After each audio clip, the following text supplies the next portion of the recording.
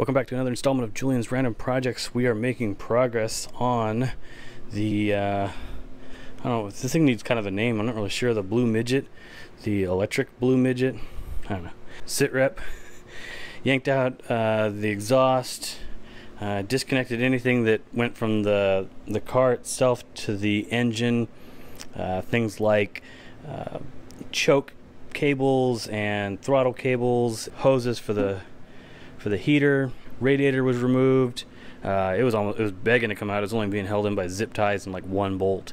Disconnected the distributor connection to the coil here. What else? On the bottom side, there's grounds that go to the transmission, like electrical grounds. Had to remove those. Just, you know, you just keep going around the engine, keep finding things.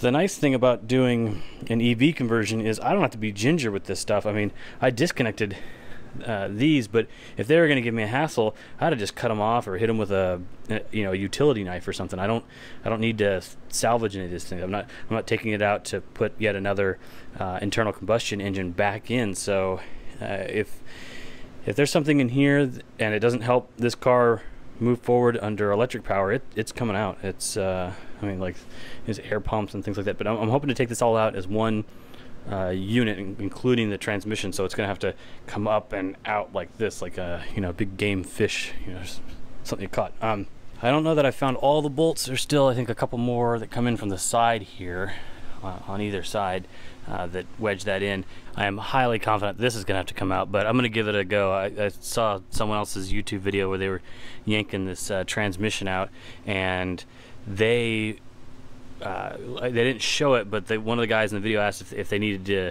They're asking his buddy, "Oh, do we need to take out the stick shift?" And he said, "No, we just get the right angle."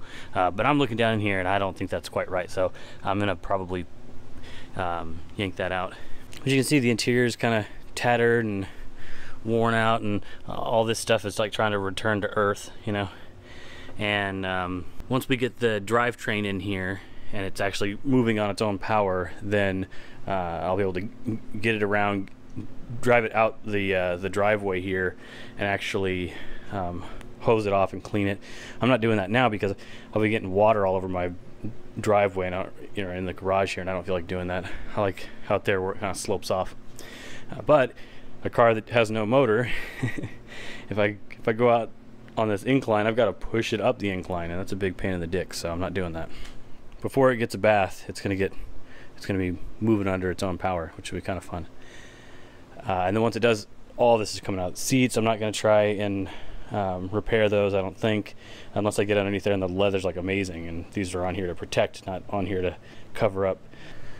So right now my motivation for getting this thing yanked out of here is because on Tuesday my electric motor controller, and the rest of it all show up, and I'd like to have the ability to get started on it instead of just having the motor sit here for a while.